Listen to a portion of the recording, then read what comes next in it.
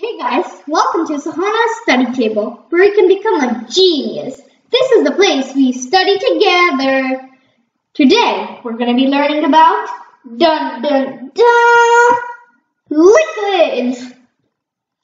Anyways, a liquid is a state of matter that has molecules that are really close together, but they can still move. And examples of liquids are water, juice, milk, oil, gasoline, and mercury. The element, not the planet. Mercury, the planet, is not even a liquid. Oh my gosh. And this is how the molecules in a liquid are arranged. Very not neat. Number 1. What are the properties of all liquids? A. Fixed volume and fixed shape. B. Fixed volume and fixed shape. C. Fixed volume and no fixed shape. D. All of the above. Remember, this is for all liquids. Did you get the answer? Good. The answer is C. Fixed volume and no fixed shape.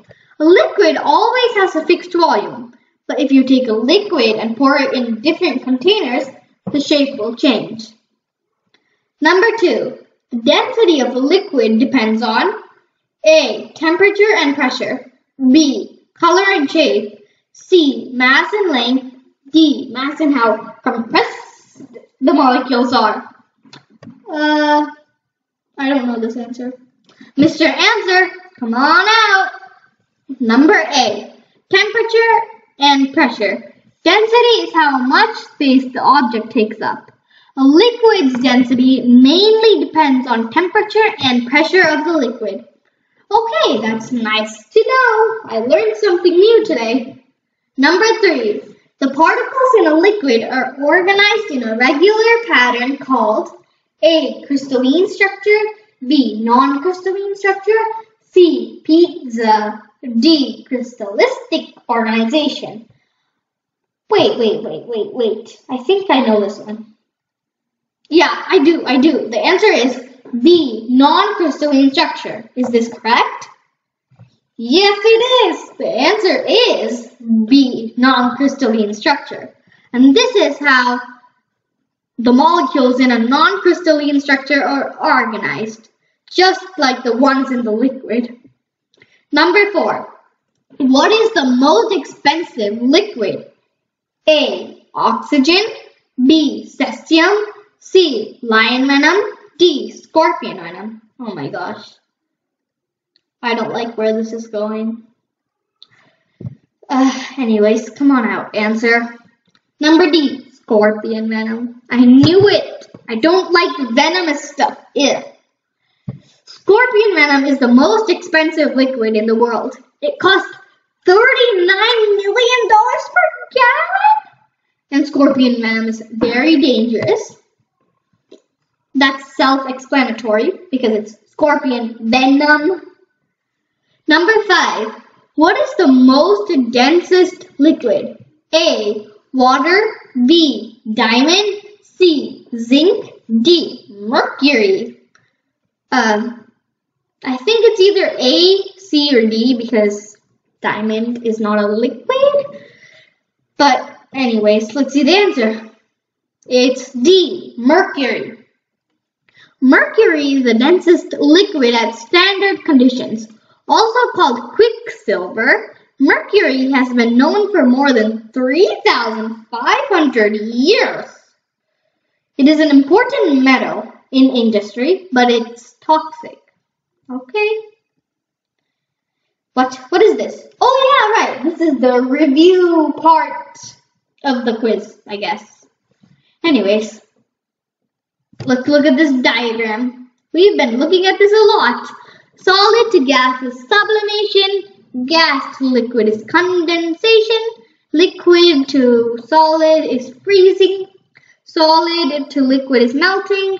Liquid to gas is boiling. And gas to solid is deposition.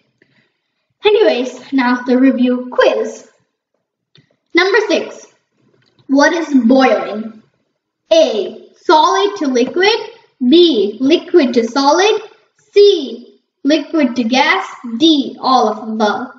Oh my gosh. Mr. Diagram, come on out. There we go. Boiling, boiling, boiling. There it is. Liquid to gas. And is that the answer? Yes, it is. The answer is C, liquid to gas. Number 7. What is freezing? A, liquid to gas.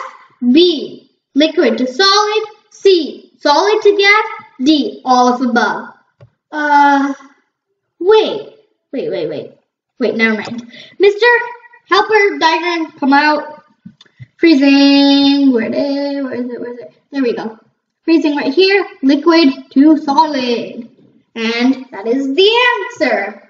Number 8. What is condensation? A, oh, this is my favorite one. A, gas to liquid. B, gas to solid. C, solid to gas. D, all of above. I know this one because, well, it's my favorite one. Anyways, the diagram. Condensation's right here, and that is gas to liquid. And that's the answer. Number 9. What energy is produced during the process of boiling? A, kinetic energy. B, potential energy. C, kinetic and potential. D, nothing. Wow.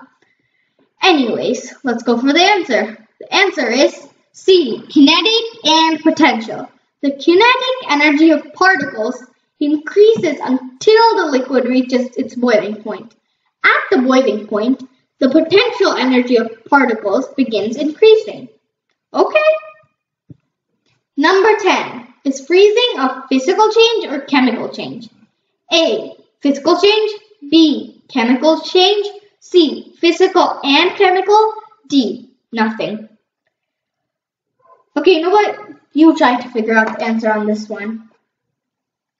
Did you get the answer? Nice. The answer is A, physical change. During freezing, the chemicals stay the same. Only the form, solid to liquid, and the outer look changes. Okay, so it is physical change. Thank you for watching this video, and remember to subscribe and hit the bell icon.